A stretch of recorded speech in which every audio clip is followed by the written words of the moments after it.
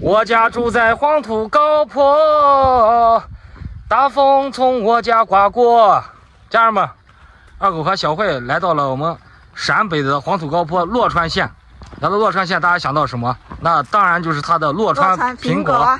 现在呢，我们两个已经来到苹果园里面了，大家跟着我的脚步一起去看一下今年的新鲜苹果，长得怎么样，口感怎么样，外观怎么样？二狗，看来看，今年的新苹果已经红了，你看每棵树上都挂满了满满的新鲜苹果呀，对，好红好漂亮。对，看着还是很不错的。走里面去看一下。去看看。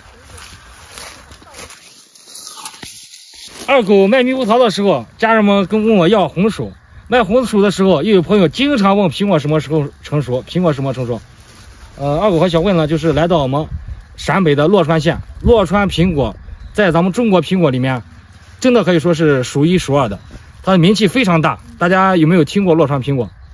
我们现在来到了洛川苹果的核心产区。现在的苹果呢，就是属于它这个早熟品种，早熟红富士。大家跟着二狗过来看一下。这边还有很多苹果都是套着袋子的，这苹果是晚熟苹果，差不多比早熟苹果还要晚1个月左右。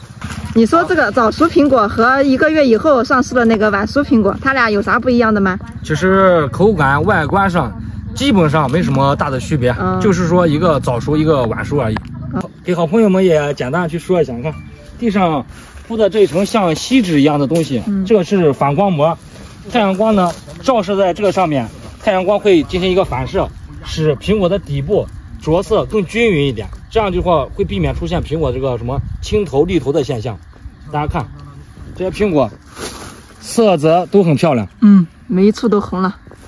很多朋友都知道二狗家呢也是种了几十年苹果了，但是咱们说个实话公道话，人家洛川的苹果比我们那边的苹果有名，而且价格也要比我们那边高。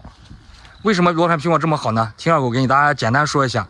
首先就是人家洛川属于一个苹果的优生区，这边呢就是海拔高，再一个昼夜温差大，日照充足，所以人家种出来的苹果色泽美丽，而且口感呢是果味很浓。也是为了迎合大家这个呼声，二狗来到产地呢，也是今天看了很多果园，我们也订一点果园。确实是有很多好朋友说想在中秋节前就吃到今年的一个新鲜苹果。那么为什么超市现在依然有很多苹果在卖？那跟二狗给大家推荐这个新鲜的苹果有什么区别？新鲜苹果二狗给大家说，就是它的水分会更加足一点，而且吃起来更加的酥脆，然后就是说果味也是很浓的。但是唯一的有个小缺点就是它吃起来会带一点点的果酸，这是新鲜红富士苹果的一个共性，所以大家一定要去理解。如果你吃到的新鲜苹果它没有一点果酸，那不一定是新鲜苹果，朋友们。对，新鲜苹果吃的就是这个风味儿。对，风味很好。小慧有指甲，她要给大家展示一下这个汁水啊。对，尝试一下，看我能抠开吧。对。呀，你看，朋友们看，可以了，水分很足，大家看见了。特别试一下吧，给大家试一下。这是今年的第一口新鲜红富士苹果。香甜度还是挺高的啊，果味很浓郁，好吃啊，朋友们。好吃。洛川苹果，它名不虚传。好吃。